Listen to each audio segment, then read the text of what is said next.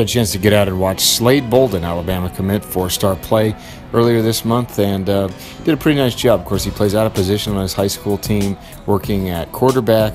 Had several tough runs. He's asked to do a lot on his team, really carries the load offensively. Broke a couple, got into the open field and made some nice plays. I would have liked to see him punch both of those in.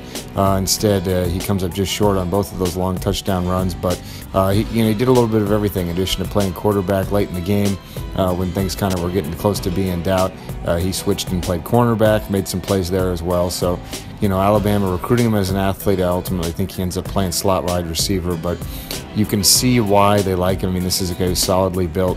Has pretty good speed, and like I said, just didn't quite break away on those long runs. But, his versatility and everything like that is one of the main reasons that Alabama likes him and why they took his commitment, especially after he really showed out for them at camp over the summer. So we're going to keep watching him throughout the season, see how he holds up playing quarterback full-time. But when he gets to Alabama, like I said, I think that role is slot receiver.